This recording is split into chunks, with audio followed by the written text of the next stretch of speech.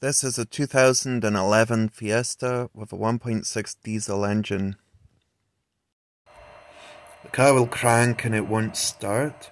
I've got P0336 crankshaft position, sensor A, circuit range performance. The car's making no attempt to start, but it'll crank okay.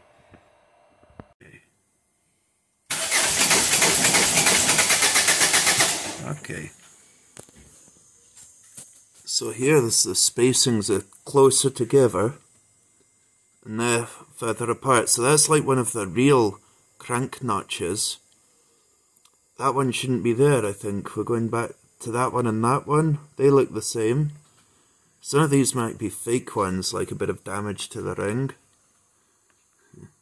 So if we zoom in, there's that one.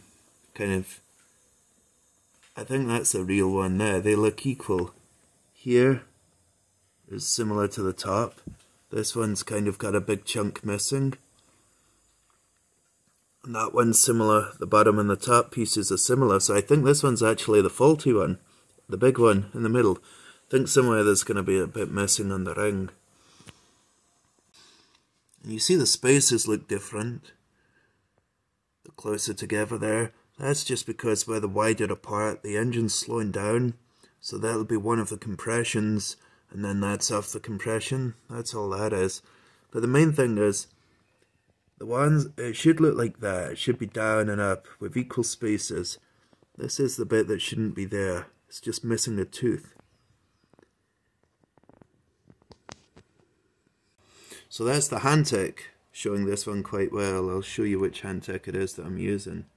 It's a Handtech, and this is the 6204BE. I did the job well. You could see the fault without stripping it down. This is the pulley from the crankshaft at the bottom of the car, would face that way. There's the dot at the top of it, would be on the car when you time it. There's no damage that you can see anywhere on there. But I'm going to check it with the ring, and if there's anything, use one of these. If I can find anything, I'll show it to you. You can see the teeth that are meant to be there, the magnets. And that bit, it's definitely got a bit missing there. It's hard doing this with one hand.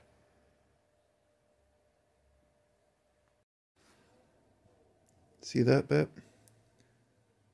So that could be the bit that's supposed to be there. We'll keep looking and look for other bits of damage. There we go. I've got this bent around it to show it better, the teeth. And here's the damaged bit. It's not damage caused by anybody, it's just worn out. You can see the teeth are almost there. And that's the bit that we were seeing that was actually wider than the bit that should be there. So that's what's causing it. It doesn't know where tdci is. It's getting a false signal from this bit. If I take that away, there's absolutely no damage that you would have seen. There's nothing happened to it. It's just how it is. It's just worn, causing the car to not start. Here's a shot of where we were back probed in the crank sensor. On the timing belt end of the car, the timing belt now has been removed, so the pulley could be took off and checked with the card, and it is indeed faulty. So there's going to be a new pulley to start this car.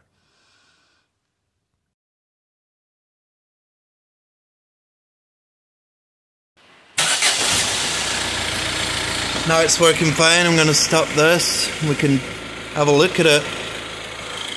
It's all good though, as you see it runs. Now we've only got the one pattern that we wanted to see. Much better image on here. Equal sizes at the bottom to the top. If we zoom in a bit, see it's equal along the bottom to the top, like the other one was just missing a tooth. So that's good. Success. Trying to do it without a scope would have been very hard. It doesn't matter what scope you've got, this Handtech was fine. Anything's better than nothing. Thanks for watching.